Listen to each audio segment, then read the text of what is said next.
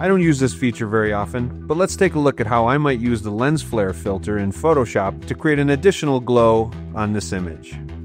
First, I'll make a new solid color fill layer, set it to black, convert the layer to a smart object, change the layer blend mode to screen, then go to Filter, Render, Lens Flare, set the brightness to 100%, and set the lens type to 105mm prime.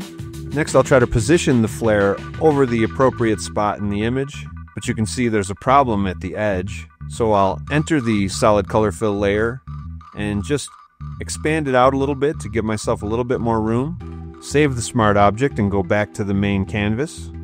Now I can position it with a little more accuracy.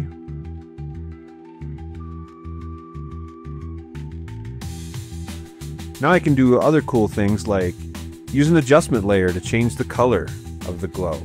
So I'll create a new hue saturation adjustment layer, use the colorize option, right-click on the adjustment layer, and choose Create Clipping Mask.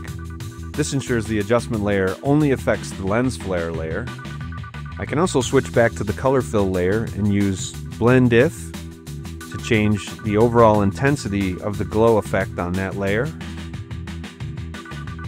Keeping the layers separate gives me a great deal of control over this effect. And this makes it simple to make modifications later on. And that's it. That's how I might use the lens flare filter in Photoshop to create an additional glow on my image.